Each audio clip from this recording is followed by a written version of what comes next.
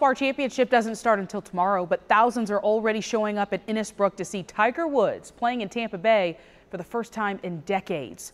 The Now's Eric Waxler is live for the return of one of the greatest golfers of all time. Eric? Yeah, Laura, everybody continues to say they've never seen so many fans out here just for practice rounds, so we can only imagine what the next 4 days will be like. Tiger's personal issues and injuries all well documented, but he's back, he's healthy, and so many are here to see him play. As Tiger Woods finished off a practice round on the Copperhead course, he hit it pretty far. Matthew Frizzola waited on one side of the barrier, hoping for an autograph. I don't know, there's a lot of people here. Griffin Burke was on the other side. He begged his grandparents to bring him here while he's on spring break. Greatness. I saw greatness.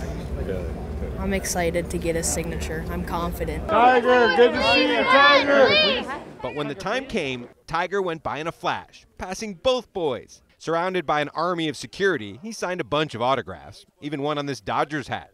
He was smart. He knows who his favorite baseball team is. Oh, okay. 14-year-old Jonah Dunlap had an unforgettable day, finding out this morning he would be holding Tiger's score sign for the round. We talked a little bit about golf and stuff. It was a lot of fun. I had a great time. One experience I'll never forget. Tiger hasn't played a tournament in Tampa Bay for more than 20 years, so there are many fans here getting their first chance to see him up close. They've been fantastic so far. You know, they were nice yesterday, and they're great today.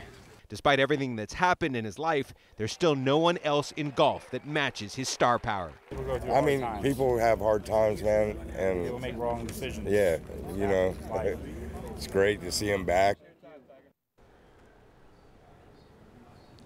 Yeah, so if you want to see Tiger Woods play, tomorrow he tees off at 12:46, and good luck finding a way to see him in that group. It's going to be a madhouse because not only do you have Tiger Woods, but you have a younger up-and-coming, well, not really up-and-coming, he's won 3 majors, Jordan Spieth will be there too. So the crowds around those two will be incredible tomorrow as the Valspar Championship gets started.